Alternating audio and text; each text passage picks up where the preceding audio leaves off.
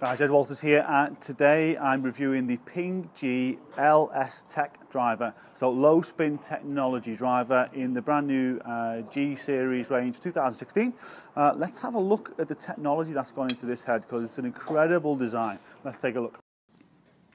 Right guys, so looking at the technology that's gone into the LS Tech driver, the low spin technology. Its key features are designed to reduce the amount of spin we get. So we've still got the ultra lightweight crown with the dragonfly wing pattern design. So we've still got that really good resistance to twist from the high moment of inertia, optimized center of gravity, and it's extremely low in this driver. The center of gravity is extremely low, and it's also positioned slightly further forward than that of the G driver. So this helps high launch angle to low spin ratio, so we can maximize our launch conditions, make sure that we get the best spin possible, so the lowest amount of spin, so we can get the ball going with great penetration, more distance. That's what the design is for. So the turbulators are still on the top, the Vortex technology is still there, just like with the two drivers that we've seen previously in this family, so reducing the drag, the turbulence for more club head speed to help us hit it further under the lowest spinning conditions from a Ping driver. So with all that technology, let's see how it performs. It's a great looking golf club. I've got the 9-degree head here, set standard, so it's just 9 degrees of loft. I've got Ping standard Tour 65 TFC shaft in it, stiff flex. It's at the standard length, which is 45.5 inches as well.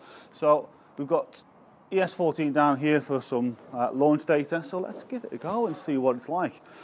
You know, like the G driver, it's got all that fantastic technology, but the slight changes to create the center of gravity position for the lower spin. So let's see if it works for me.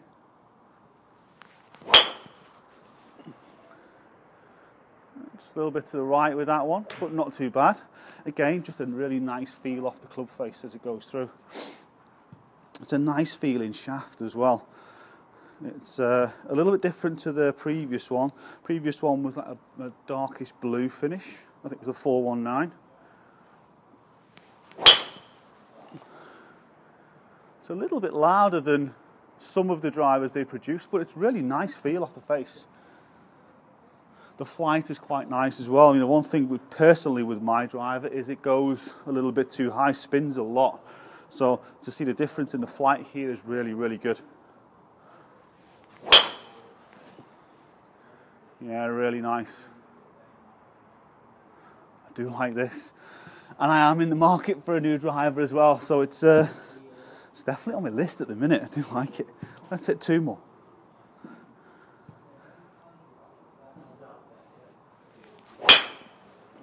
Yeah, so pull that one a little bit to the left. Fraction lower out of the club face, but not too bad. Not the best of swings, that one. Let's go one more.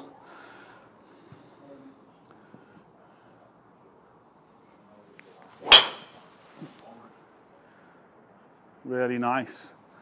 Great feel off the club face. It looks and sits nicely, just like the G driver did as well. Like the feel of the shaft as well. Definitely one for me to consider personally as I look for a new driver. So let's have a look at the numbers. Let's see what it's done for me. Okay, so really, really nice. It's worked really, really well for me personally, this setup of shaft and everything. So we've got 102.8 average club head speed, ball speed at 149. So smash factor around about 1.47, so nice and high. If it got it a little bit higher, it would be really, really nice. Launch angle 13.2, spin control 2,707 on average, so helping control the spin. I know my average spin with my driver is over 3,000, so that's really, really good. And then the distance of 290.4, which is great. So that's much better than what I currently get with my driver. So a really, really good option for me. But again, get out there and try it, see how it works for you. Again, as always, make sure that the length of shaft is right, the type of shaft is right as well, and you get the correct loft, so your launch conditions are optimized, so you get the best out of it. Again, you know, if you're interested in custom fit, please leave a comment in the the box below and we can arrange that for you. Guys, as always, thanks for watching. If you like the video, give it a thumbs up, share it amongst your friends as well. Please subscribe to the channel if you haven't done so already. It's totally free to do so. There's loads of great content on there from more course vlogs, tips, and also more club reviews coming as well very, very soon. You can also follow me on the usual social networks. The descriptions are in the box below the video. And again, thanks for watching. See you guys next time.